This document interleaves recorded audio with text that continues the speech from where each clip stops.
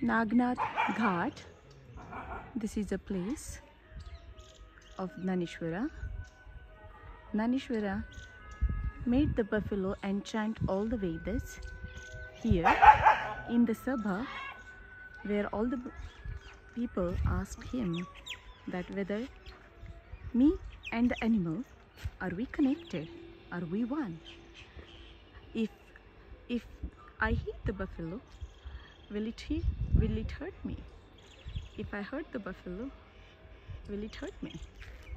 If I read or if I chant the mantras, will the buffalo chant the mantras? So here, when people challenged Dnyaneshwar made all this possible by making the buffalo and chant all the Vedas.